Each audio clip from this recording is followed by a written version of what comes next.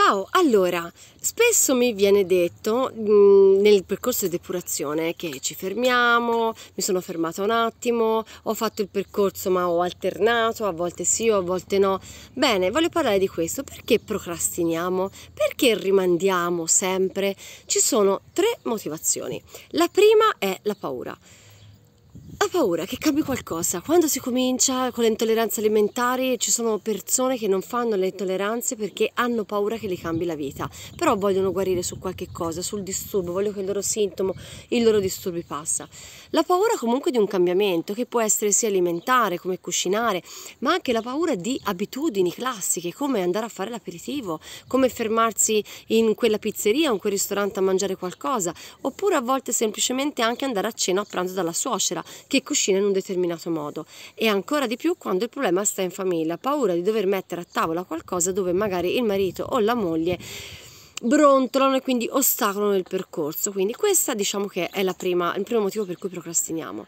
Il secondo motivo è la paura di non farcela, quindi è sempre legata alla paura, ma di dire mi sembra troppo lungo, ma non ce la posso fare, e allora cominciamo tutto un lavoro mentale legato ai soldi, ma quanti soldi ci vuole, ma non ce li ho e non ho tempo di venire, e in videochiamata non mi riesce e non posso fare quel test, insomma, sono tutti alibi che sono tutti veri per voi, ma che non sono in realtà reali, perché se ci troviamo in una situazione dove è il soldo che blocca la nostra salute, il problema non è non riuscire a curarsi, ma è a monte molto più grande di quello che si pensi. La terza motivazione è prendersi delle responsabilità, finalmente per noi stessi, dove siamo noi che decidiamo per noi. Io vi metto sempre in mano delle responsabilità, dovete scegliere cosa mangiare, dovete prendere degli integratori specifici in un determinato modo, si ricomincia a bere, si ricomincia a mangiare, si comincia ad entrare in una vita prettamente alcalina, si parla di diminuire lo stress, si comincia a chiedere, a sentire, a percepire che la nostra mente ma anche il nostro corpo ci chiede qualcosa di diverso in quello in cui ci troviamo incastrati, come lavoro, famiglia e così via, e quindi c'è paura di prendersi anche le responsabilità della propria vita, perché siamo abituati a far scegliere agli altri, a dire cosa devo fare secondo te per me.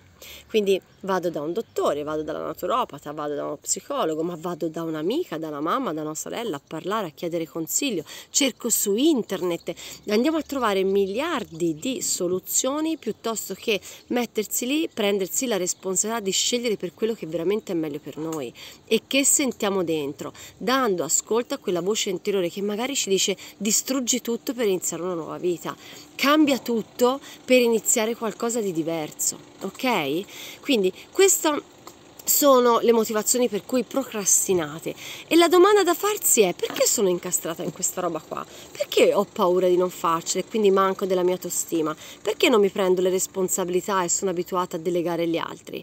Perché ho paura di lasciare andare qualcosa che magari mi ha intossicato fino ad oggi? Non magari, scusate, magari lo tolgo, che ci ha intossicato fino ad oggi. Perché? A che cosa sono veramente legata? Veramente voglio stare lì? O un'altra domanda da farsi è: ma ho chiamato Valentino, ho cominciato questo percorso, veramente io voglio fare questo percorso? Veramente io voglio guarire, voglio lasciare andare quel sintomo? Veramente sono pronta a cambiare qualche cosa anche dentro la mia abitazione?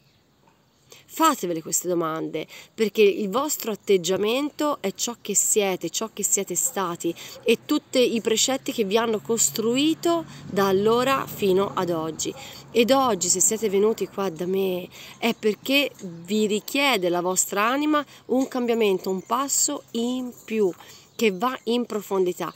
E signori, noi non possiamo più aspettare, i tempi sono molto stretti e non è il Covid, vedrete tra poco in autunno quello che ci sarà, di cui abbiamo parlato tante volte anche nel passato, ma che non ci avete, nel senso che la maggior parte, diciamo, della popolazione ci rideva un pochino sopra. Quindi finché non siamo pronti ad autodeterminarci, a prendere delle responsabilità, se non lo sappiamo fare per noi stessi, che abbiamo un dolore e non riusciamo a fare un cambiamento nell'alimentazione o essere ligi nel scegliere, seguire una certa integrazione, o ancora investire una somma di denaro per se stessi, perché questa è un'altra parte importantissima. Investire una somma di denaro per sé vuol dire occuparsi di sé, vuol dire iniziare ad amarci, perché spesso e volentieri non mancano gli smart TV in casa, gli iPhone dell'ultima generazione, l'Apple in casa, le macchine nuove, quindi noi siamo abituati a coccolarci con il materiale,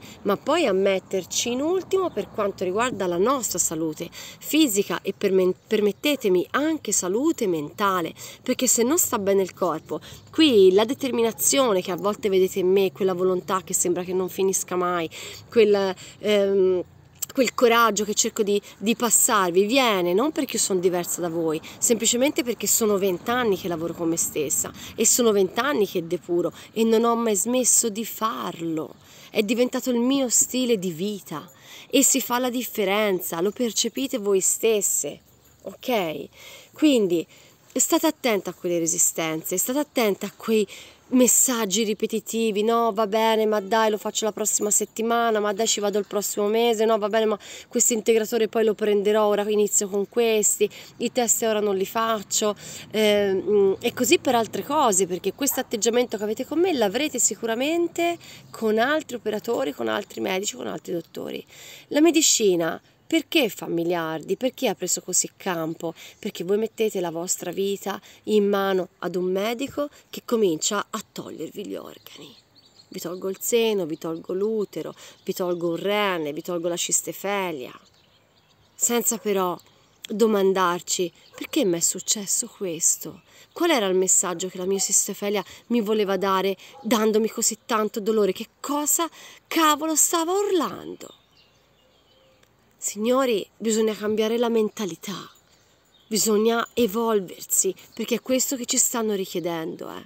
Se rimaniamo qui, rimaniamo nella rete di questo ragno, della ragnatela, di questo ragno massacratore, che ci mangerà vivi a breve. Quindi io parlo di un percorso di depurazione che può avere valore zero per voi, ma se non riusciamo neanche a fare questo, i problemi che vi circondano sono molto più grandi.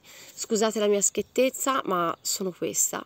L'ho sempre fatto fin da quando ho aperto il canale YouTube, quando ho cominciato a parlare su Facebook, quando venite qui, quindi io devo essere franca e sincera con voi e con me stessa, quindi questo è quello che penso. Pensateci bene e riflettete, ok? Buona vita!